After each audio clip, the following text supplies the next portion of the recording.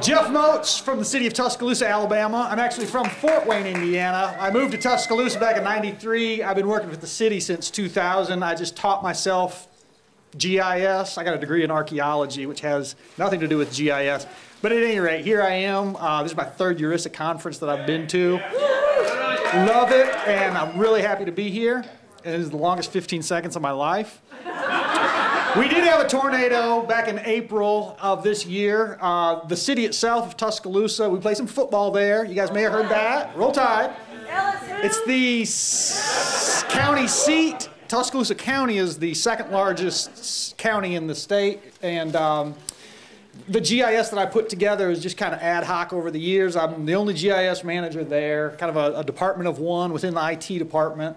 And you know, it's kind of your generic vanilla GIS. You know, I map stuff as it goes along. I try to get people on board to get the vision, but it's very old school. It's hard to get the commitment. We got a new mayor, and he instituted this incident command system just in the event of a planned or an emergency event.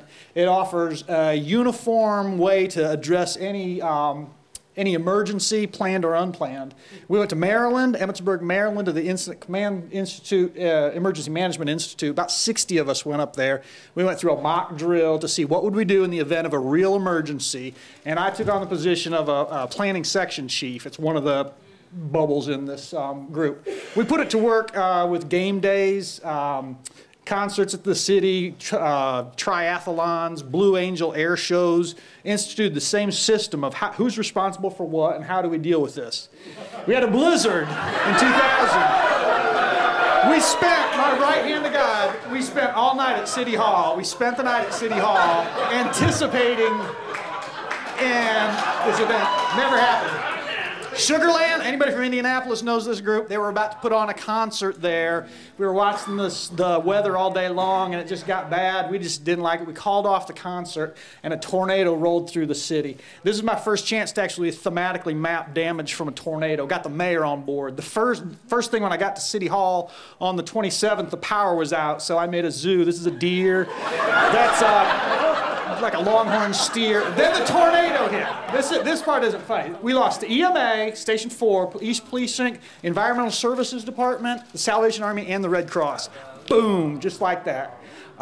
This is where EMA used to be at the bottom of this building. It was an old automotive facility. We bought it for like $1. We used it for a city warehouse, and we had everything in it. These were all our garbage trucks. They'd be like really useful after a tornado to help. We lost like 70% of our fleet. This is just a quick blush of the storm. This is down here where it made landfall, and you see it goes through the heart of really the commercial district. I show it ending there, but it really never checked up until like 60 miles later. It was an F4, several $1 billion worth of damage.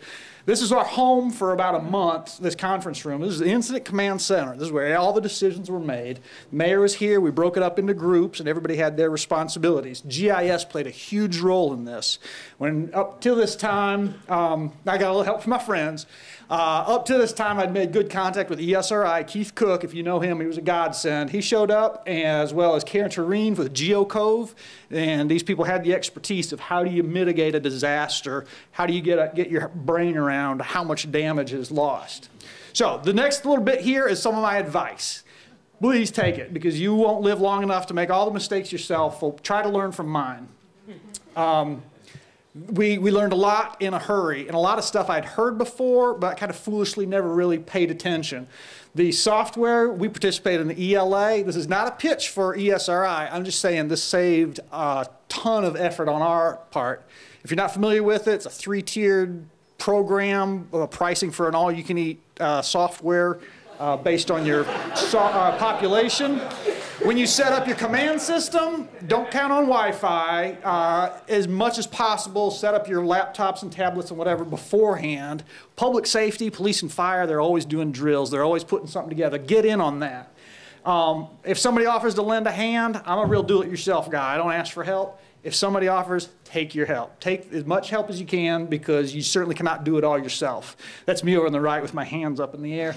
This is the fatalities from the storm. We lost 52 people in there. When the data is produced, don't let anybody that comes in and asks for it out. The incident command system has a designated public information officer. All the information goes through that person. Leadership, by far the most important, the most essential part of this event. This is our Mayor, Walt Maddox. He led with a vision for how we're going to deal with this. He said, I will reward you for creativity, and I'm glad that we did.